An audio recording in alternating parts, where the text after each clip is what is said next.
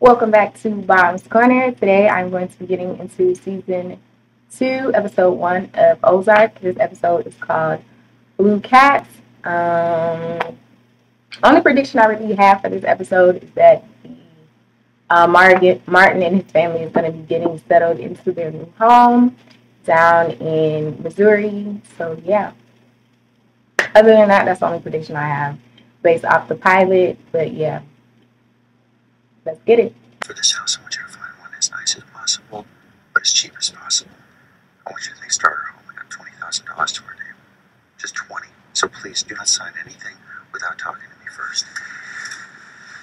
And we are not husband and wife anymore. We're just business partners. And our job is to raise those kids. But you're absolutely right that I share some blame for this. I should have caught Bruce. I was in charge of the numbers. I should have seen it coming. But my mind was elsewhere, Wendy. You know, it's Saturday night, and you're Foxy boxing or your Zumba, whatever the hell it is. It costs me a few $100s every single month. It ended 2 hours ago, and there's no Wendy. Why does she get so many texts every night? Why does she have to leave the room to make a phone call? I wonder who's fucking my wife. So that's my bad. And no, I don't forget Gary. I don't forget how you emptied our bank accounts when you knew I needed that money, Wendy. You knew I needed it. And I doubt very, very much that you did that by yourself, that you did that in a vacuum. So my memory is crystal clear. I was there for all of it. In fact, the satisfying sound of your lover smacking the pavement is the only thing that gets me to sleep every night.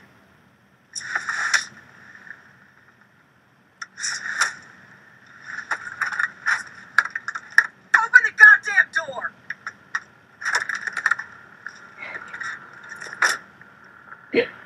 Damn. Nah, she won. I don't even know why she even brought him up. That was so pointless to even bring him up. Like, especially while it's so fresh. Like,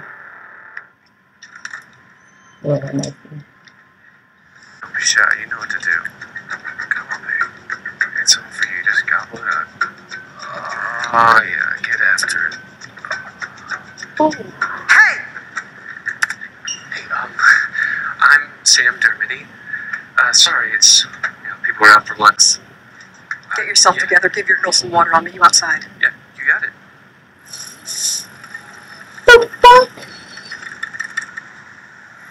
Hey, housekeeping?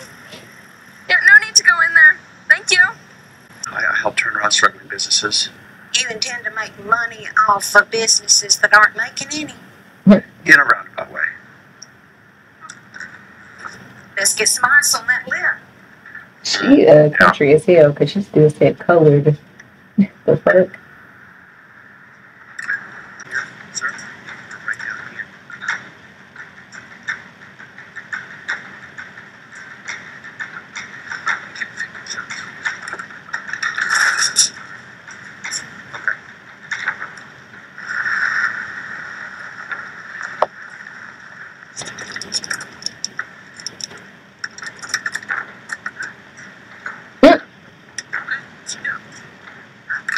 Okay. She said, yeah, I'm not having it. These houses he's bringing her to the like the slums. But I guess it's 20K. It's not too much you can do, honestly. Anyway, 3 and I are going wakeboarding a little bit if you guys want to come along. Leaving in like 20 minutes. Better than sitting around here all day. Because somebody wanted money. Yeah, good. What's up? Dad said to stay here. What, to guard 3 iPads and a Pandora bracelet? How about it? No, bro.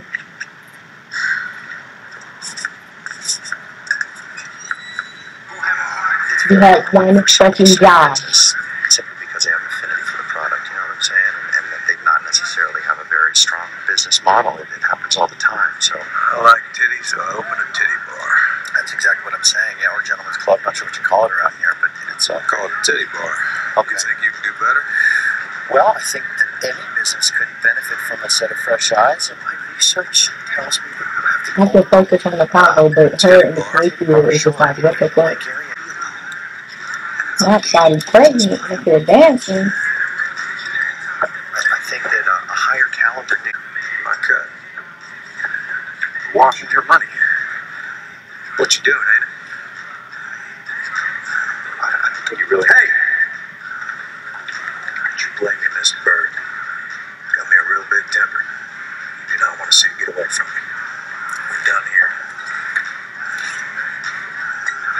sea docks. That's the one. No way I can afford this. Hey, Sam. Hey, buddy. Actually, it's under your budget. That's the one. You should show her that first. Don't leave, sweetie. Stay. Oh God, you gotta leave too. Where's he going?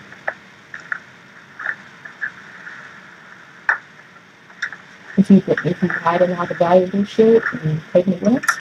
What's he doing? Basement. Here. I'll take that. The cardiologist tells me that I've got a year. Aww. 18 months tops. He said, Diamond, the period plugs down the crapper. You're going to foot the roto-rooter bill when the tank backs up. I beg your pardon. Period plugs. Tampon. I have terminal heart disease, ma'am. Since 2012. I believe in being direct. It's not a problem, is it?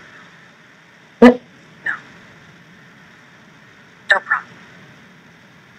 Oh, very nice meeting you. If there's Why you can just stay in the fucking house? Oh my God, this kid. One day, y'all couldn't sit down for one fucking day.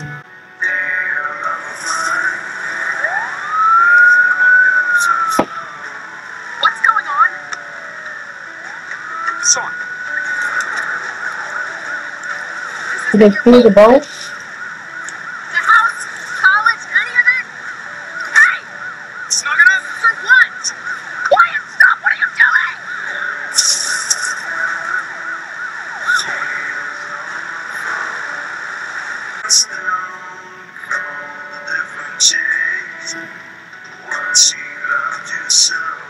Is it cool? Yeah. No. Sure.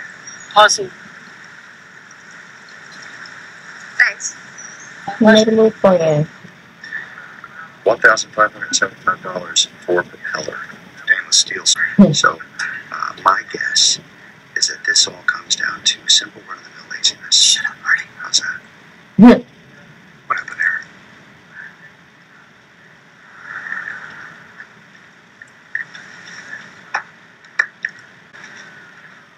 And do the Langmore's boat? Not historically, no, ma'am. Yeah, I would think that boats would be very valuable around here. Do they pay taxes? We do. Both. And I put a we're deposit looking for a down on the home.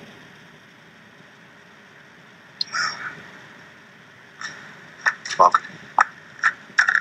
You're lucky that Charlotte didn't get mixed up with Ruth Langhorne. She's 19, smart, mean. As a criminal, her potential's as yet untapped. She is a beanie magician. Don't put down anything around her that you're fond of. The fucking girl at the hotel. Where'd you get this?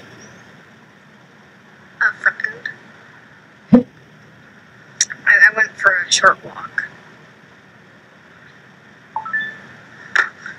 I took the computers and bracelet with me.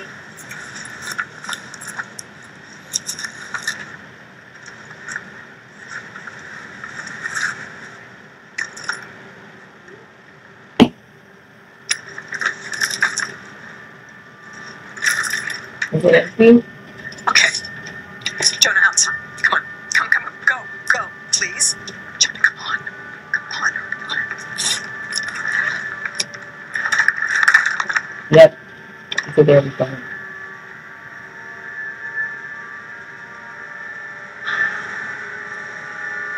Oh wait. Well, she took most of the money? Yeah, you mentioned that the woman of her cousin, Ruth. She lives with her uncles, Russ and Boyd. They hadn't seen Ruth and the boys since this morning. Something missing. Oh.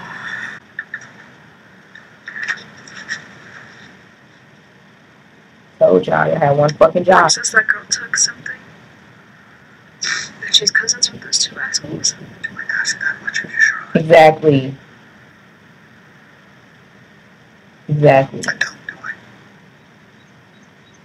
do it. Jesus. You're gonna get the money back and put it in them tubs. And that's what they were showing at the beginning of the first episode. And he was carrying them, I think. Yeah.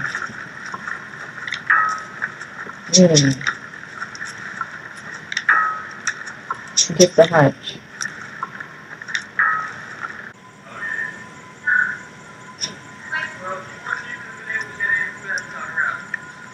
Wow.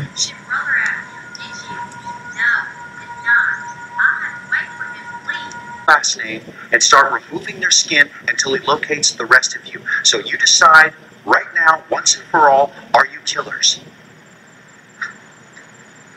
You know, case could be made that the disappearance of Mr. Bird. I'll let him know.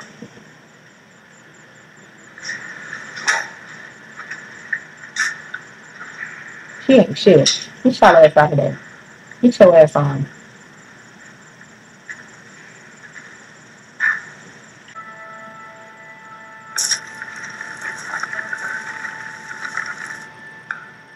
This is what I saw. Okay, that makes sense. These things in here make you want to go fishing. Laundering that money, which point I'll seize it, all of it. And then my career will be made. That's how I'm gonna do it. You and me. Have you thought about how we're going to do this? We're not. Oh, you Xing him out?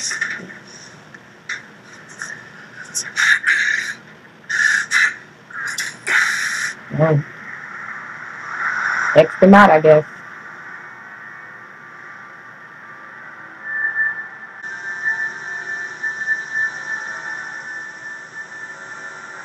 Nice. Oh, okay. I was gonna say, they look like a pretty big jump. I don't know. Do that. His name is Doug. He works at the Blue Cat Lodge. Nobody stays in the lodge. Eats in the restaurant or drinks at the bar. That's your kind of place right there.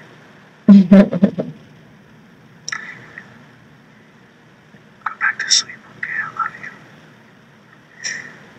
Love you, dude. You little smart kid, seem like. He's smart because he took all the valuables. So he's keen, like he kind of knows what's up. And I hope that you're as proud as I am of you. We have nothing. If I'm dead, we have something. It's simple. You take the kids today, and you live off the credit cards until the insurance company pays out, and then you take that money and you start over. You just make more time. No, I don't, Wendy. This was a dodge. This was a lie. No one can wash the agents. No way. If somebody else finds out money, if someone else has money, storage place. Marty, don't do this. Yeah. Do this.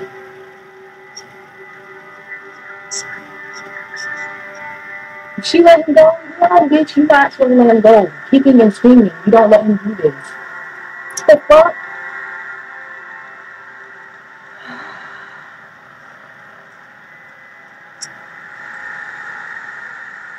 Hello.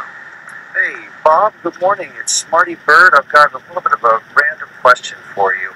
Have you, by chance, ever handled any life insurance investigations or statistics, really, on how often carriers deny claims if there's any suspicion that the policyholder has committed suicide? Talk him out of it, William. P.I. Talk him out of it. Does this client have an actual claim that's been denied, or is he just curious? I think he just wants to know how often the claim is paid out after the investigation. Talk him out of it. How many times they follow through with the payment.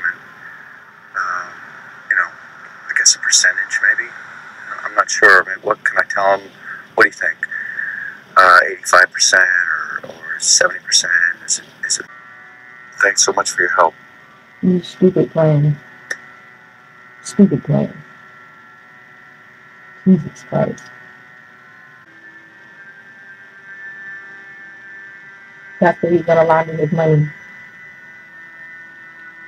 Yes, I know. I that's all I ask. Girl, you're stupid because you should have Alright. kept him Thank from you, doing Sharon. this in the Thank you. first place.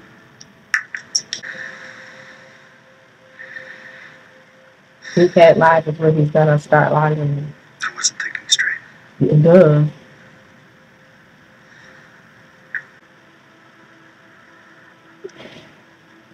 Wow, aren't you scared of losing him?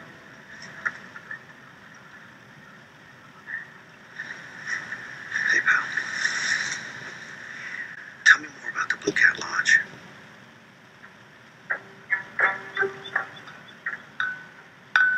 Oof, look like a slum.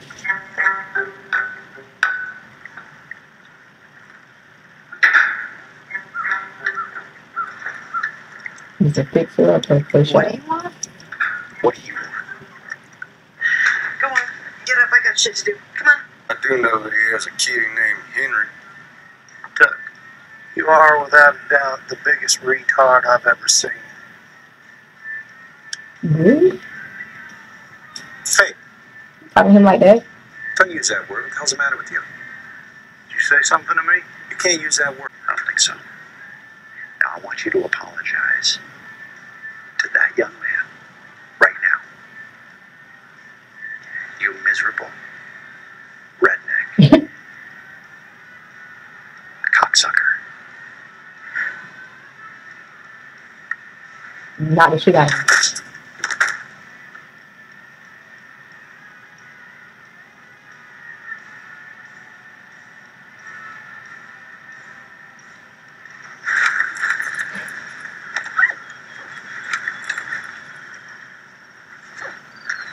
Mom, what are we doing here? Moving. Moving in. Your father's laundering money for a Mexican drug cartel. I shit you not. Hello, Mr. Dyker.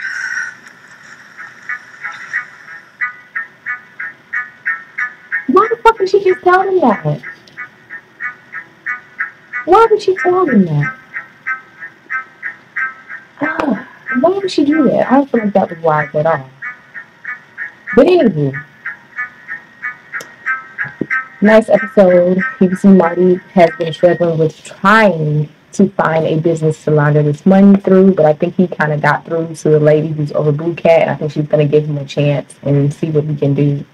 And what else? I love Jonah again. Once again, I'm a part of the Jonah fan club. He's so sweet and smart. He actually gave his dad, you got to put that idea in his dad's head about the lounge, and he ended up going there to check it out. I think that's potential because it's a restaurant, it's a bar, it's a freaking lodge. Like, it's a lot to offer. You can, like, turn it around and help it bustle. What else? She didn't send that email, so you don't have to worry about Dell coming down for now. You recoup most of the money back. What else? The sheriff seems like a dickhead. Someone missing.